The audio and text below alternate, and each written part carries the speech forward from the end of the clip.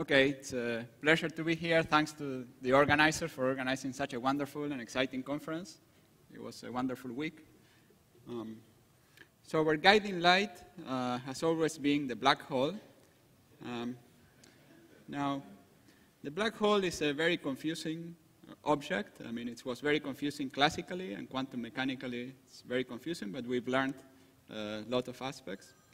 The study of black holes reminds me of a movie, and just, well, okay, well, this is not working. The pictures are not showing, technical person. Anyway, there was here a nice picture of a movie, Solaris. I wonder if how many people have seen the movie? Oh, well, that was good. That was good. I haven't seen the movie myself, but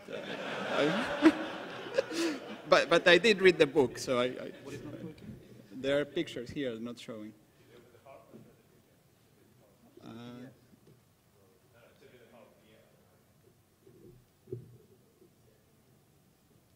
No, it's the PowerPoint. Okay, well, it does. Okay, well, there will be pictures that won't. I'll describe the pictures. Hopefully, it will be. Okay, so but I'll describe first this book. So there are scientists that are studying a weird planet that has some ocean, let's say a dark ocean.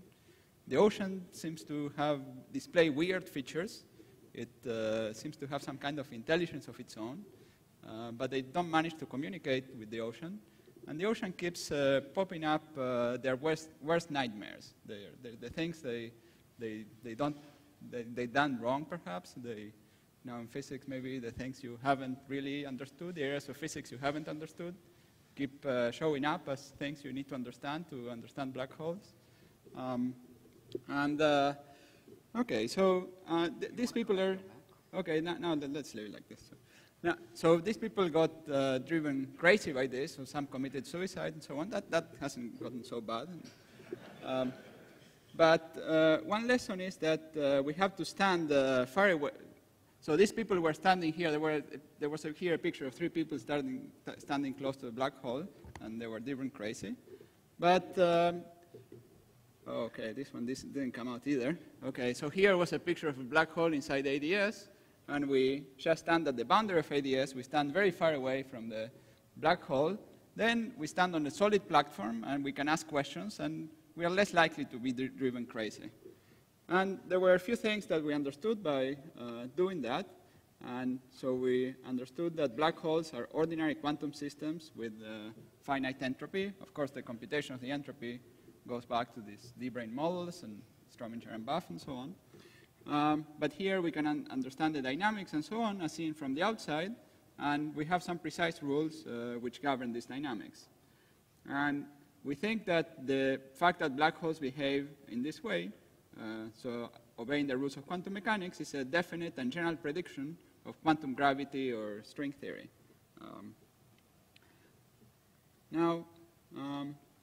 There are still many things we don't understand, so we don't know how to reconcile this completely with the gravity description.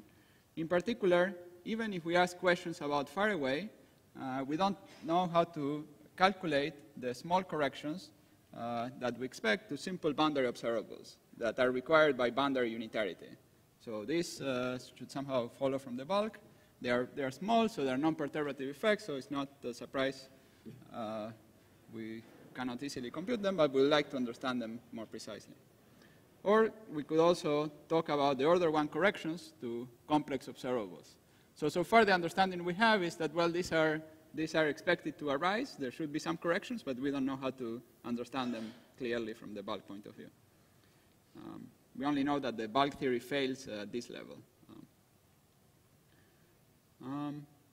Now the question is how to leave the boundary. So here was a nice picture of the interior. Anyway, so it's dangerous to leave the boundary. As we see, we could be driven a little crazy. But there is a potentially very high payoff. And the interior is perhaps approximate. I mean, we know that any observer in the interior probably cannot make measurements more precisely than e to the minus s, so perhaps the approximation is essential in getting to the interior, and that's a feature of many of the ideas for describing the interior. And we'd like to understand when the interior either exists or fails to exist, where there is a singularity, and whether there is anything beyond the singularity. And also, we like, if we understood, I mean, a proper understanding of the interior should tell us something about the singularity. And now most people, and probably myself included, would think that perhaps there isn't anything beyond the singularity. But, well, history, we should learn from history. And certainly Schwarzschild probably, and Einstein and so on, didn't believe there was anything beyond the Schwarzschild so-called singularity, which is the black hole horizon. But then it was understood that there was something. So maybe we will be surprised again, and we'll find there is something beyond the singularity that we'll need the proper understanding of the quantum theory to learn. And that's why not understanding this problem, of course, prevents us from learning lessons from cosmology. In some sense, ADS-CFT, we can view it as an experiment in need of theory. So in some ways, we have seen through some indirect arguments, mainly thanks to the D-branes that Polchinski discovered, that certain strongly interacting quantum systems behave as if they had a local bulk dual.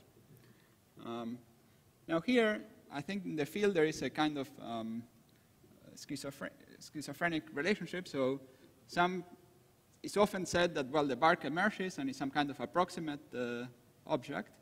But also we think that string theory is a theory of everything, and in particular should be a theory of the bulk. So it should be some equivalent theory in the bulk that is completely equivalent to the boundary theory, and independently, in particular, independently defined from the boundary theory. And hopefully we'll understand what that theory is. So the question is, this is the same question, whether we should view it as some kind of phase of matter, some approximation, or whether it's really a theory of everything. And in this case, it would be really a theory of everything, because we can model any system if it existed. Now, of course, these complicated phases took a long time to be understood. So, for example, superconductivity took a long time, and there was a BCS theory that sort of miraculously is understandable within some kind of weakly coupled description. And there's still high TC superconductivity that we don't fully understand, and it seems to be also connected to black holes in many ways. Now, here I wanted to put some sort of speculation. What is in orange are speculations. So the thermophile doubles looks very much like an energy superconductor, where the phase is like roughly like the time between the left and the right systems. So the connection to superconductivity is not too crazy, but we should understand these other kinds of superconductors. Now, there is some level where we've seen this beautiful metamorphosis between the chain of gluons and the strings, and we've seen these beautiful plots where we can follow this transformation in great detail, but I think we still have the challenge of extracting the general lesson from these computations. So as an analogy, we would say that we had the Onsager solution of the Ising model. That was an exact explicit solution that was describing the phase transition of the Ising model. And then from this, analyzing this solution, we understood that Wilson understood certainly better the renormalization group as the general principle. So we know bulk locality requires very strong interactions, and that's obvious from the bulk point of view. Here was a formula saying that the dimensions of higher spin operators should be very large. And one question we ask is, well, how should we tune the quantum system to get there? So how generic is this phenomenon? And we don't understand. And we certainly need this bulk locality to really talk about the interior of the black hole, since the proper time to the singularity is less than the radius of ADS, or further the radius of ADS. So we need to resolve this. Now, there are many ideas for getting into the bulk, and each of these ideas has very nice features and some drawbacks, and probably what we will need to do is to combine them. And one important feature is that the bulk is relativistic, so we have this local special relativity that is hardwired to gravity, of course, and We have the equivalence principle. And I think we are not using this enough, or we're not incorporating it enough in our descriptions. And certainly, for example, tensor networks capture some aspects of the bulk, but not this aspect. The bootstrap certainly captures the global conformal symmetry, and so that symmetry is incorporated, but not somehow enough this bulk locality.